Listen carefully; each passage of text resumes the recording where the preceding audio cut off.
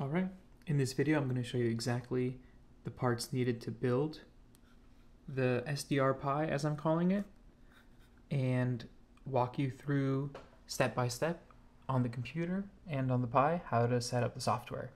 I'll probably include the image when I'm done with all of this, so you guys can just download that and load it up right away.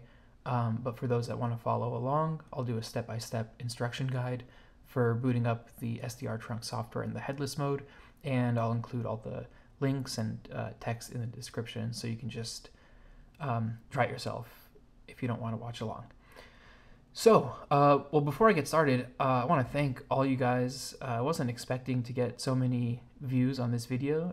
Actually, I don't even know what I expected from starting this channel, but 1,000 views and 30 subscribers in a couple days seems pretty cool to me.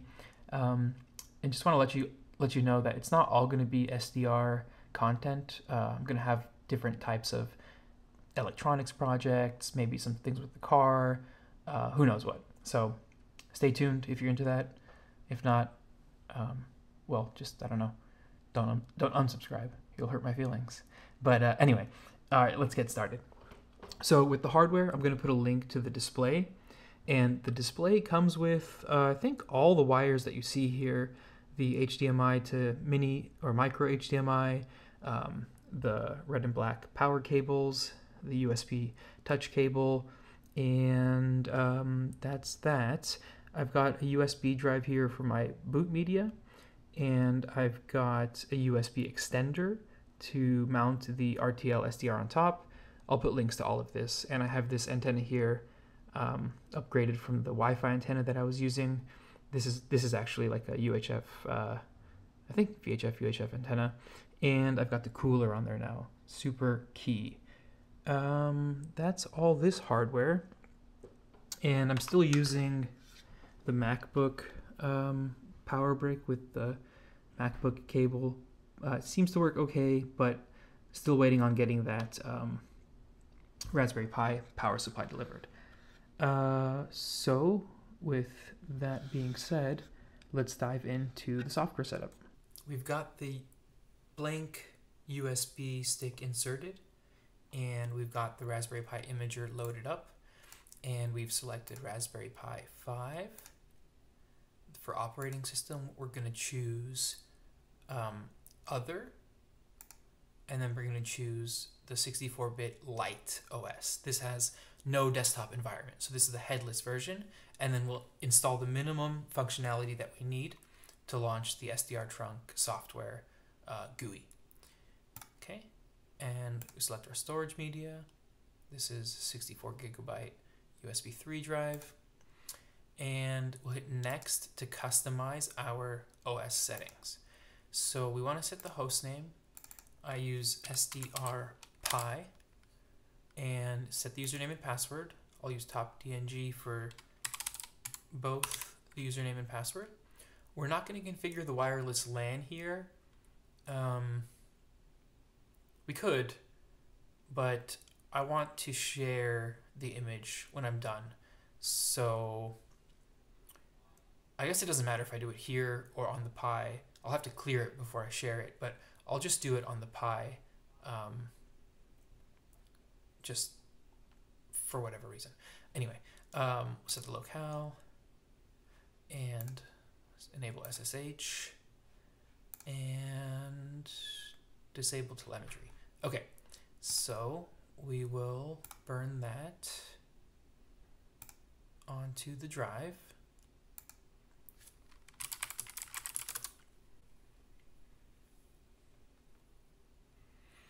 And once this is done writing, before I put it onto the Pi, I need to add something in the config.txt file so that the Pi won't complain when it's booting from USB without the official adapter. And that's right here in my notes file. I'll put all this in the description. So I have to add this USB max current enable 1 to the config.txt file. So we'll speed this part up. Okay, Cool, so that's written, and I actually don't want to remove it yet. I'm gonna sort of just unplug it and plug it back in.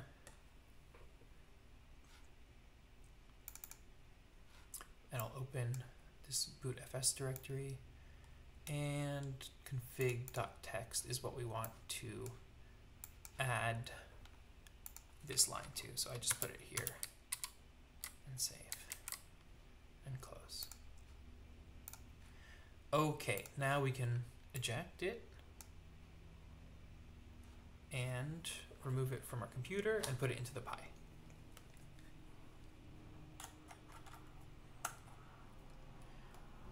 One more thing that I bought is this USB keyboard with trackpad. It's really convenient to just plug in and use mouse and keyboard in one.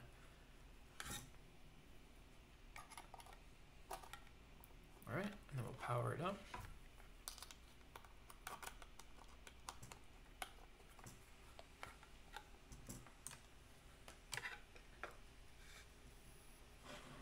Okay, so the first boot will take a bit of time, but subsequent boots should be a lot faster.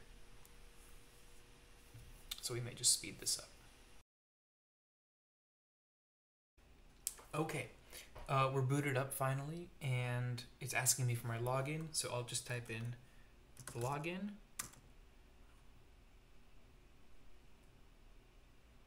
And the same password that I set on the imager. Now, since I didn't set the password on the imager for the Wi-Fi, I'll do it through the raspi-config. And there's also one more thing we need to do in there.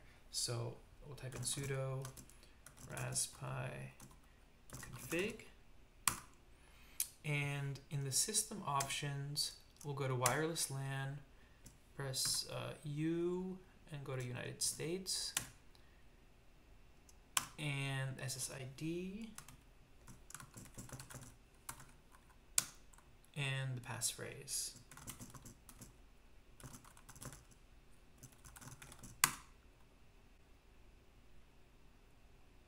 Okay.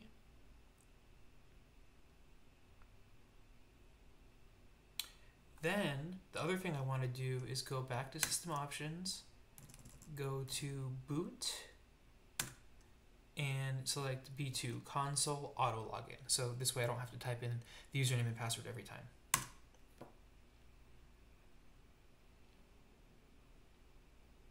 Okay, we'll hit finish. Would you like to reboot now? Sure. So once this reboots, I will check if it's pulling an IP from my wireless network, and we can start installing stuff. Cool, so we are booted up and it's auto logged in for us. So now I'll just do an if-config, and we have our IP. So now I will go back onto the computer here and SSH into it.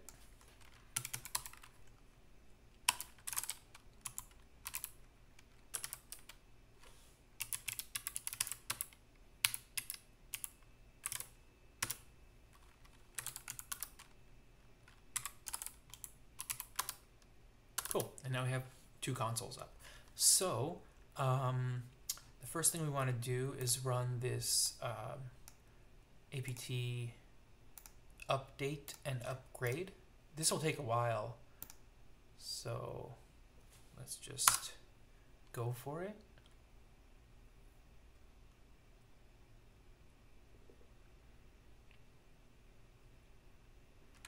Yes. All right, and well, now we wait. I wasn't kidding when I said that'd take a while. So now that that's done, we want to install a couple more packages. This will install the stuff for our openbox, an xserver, and also the rtl-sdr drivers. So let's fire away. And this shouldn't take as long, but will speed it up as well. And when it's done, we're going to want to issue a reboot. And then we'll install the SDR software. Those are installed, so let's do our reboot.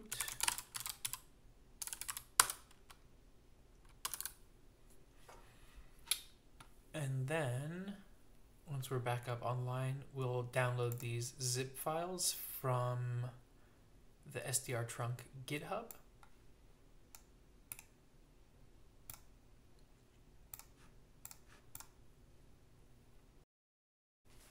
Okay, back online.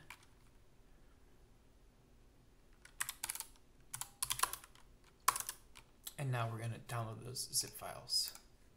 So one is the precompiled SDR trunk software for the ARM Linux, and the other is the JMBE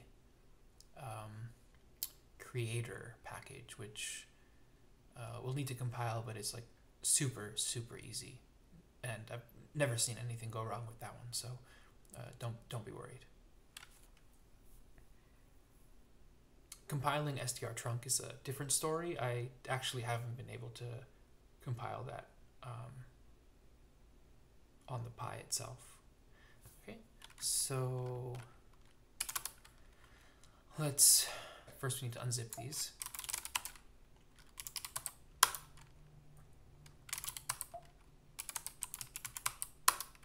Okay.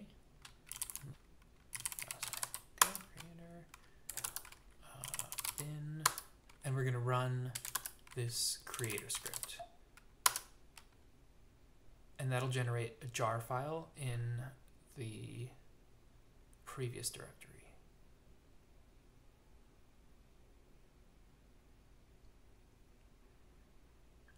Okay, we'll just check that it's there. Yep, it's there. And so now we are pretty much ready to start these guys up. Let's go ahead and just edit the openbox autostart script. So let's exit the SSH session and reopen it with the capital Y flag. And then we can say sudo nano etc xdj openbox autostart. There we go. Okay, so here let's just grab all these lines, copy them, paste them. Looks good to me. All right, so cut that out, exit. Now let's also edit our bash rc file. So sudo nano bash rc, and here at the very end, let's just put start x. Okay, write that out. And so now, if we reboot the Pi, it should launch SDR trunk. So we don't need the computer anymore. So let's just reboot it and look at the Pi. We were missing a dash. Dang. Oh man, sorry guys. We are all over the place here. We're missing the bin directory. Okay. Now we should be good. So if we start X,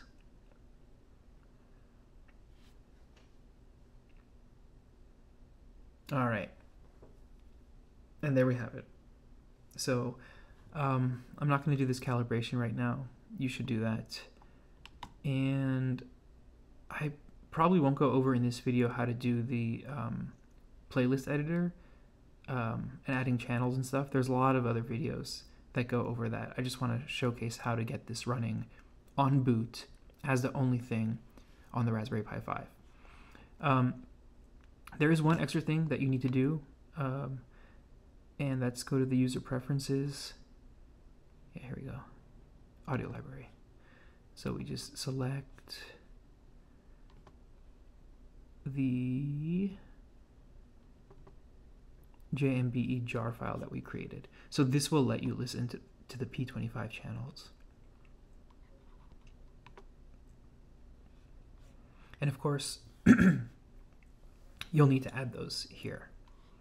There's one more thing that I want to show you guys, and that's after you've configured everything in SDR trunk. Like I said, I'm not going to go over that. I'm not going to add the channels in on this video. But when you configure it to however you like with your XML file, I highly recommend that you put the file system in a read-only mode so that when you unplug and plug this thing in and out of power, you don't run the risk of corrupting the file system, which could lead to, you needing to redo this whole process over and over again. So to do that, you just run the config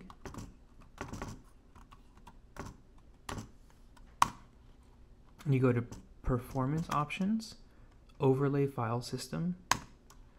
Would you like the overlay file system to be enabled? Here you can put yes, but I just go no. And would you like the boot partition to be write protected? This is what I would put yes on. Now it's read only, and we can reboot. So I think what I'll do for you guys is I'm going to strip my Wi-Fi credentials out of this configuration, and I'm going to revert this read-only change because this is no good without any XML file configured in the SDR trunk. And I'll upload an image. Actually, I want to show you guys how to make that image. So let's do that before we end the video. With how you've configured your boot media, and you want to maybe make multiple of these devices, maybe each one has a different configuration. Well, the point of this is to show you how to clone the configuration, but then you can change them manually later. You want to have your USB drive inserted into your Mac and start up the disk utility. And this is important. You want to go to View, make sure you have Show All Devices, and you want to select your USB drive, the whole drive, not just the bootfs. And you will hit Image From, and then you can, for format, select DVD CD master. And I'm not going to hit save, but if you hit save, this will generate a CDR file, which you can just rename to ISO and use like Balena Etcher or any similar software to just use that ISO file, write it to your new disk, and all the setup that we did is contained there, and you just have cloned basically your rig. So if you want to make one for a friend, you don't have to go through all that setup. If you want to have multiple setups, just buy more hardware, clone the disk, and you're good to go. So I'm going to strip my Wi-Fi credentials out from this image, and then I'll hit save, and I will share it with you all. Once again, thanks for the attention and interest, and let me know what you want to see more of.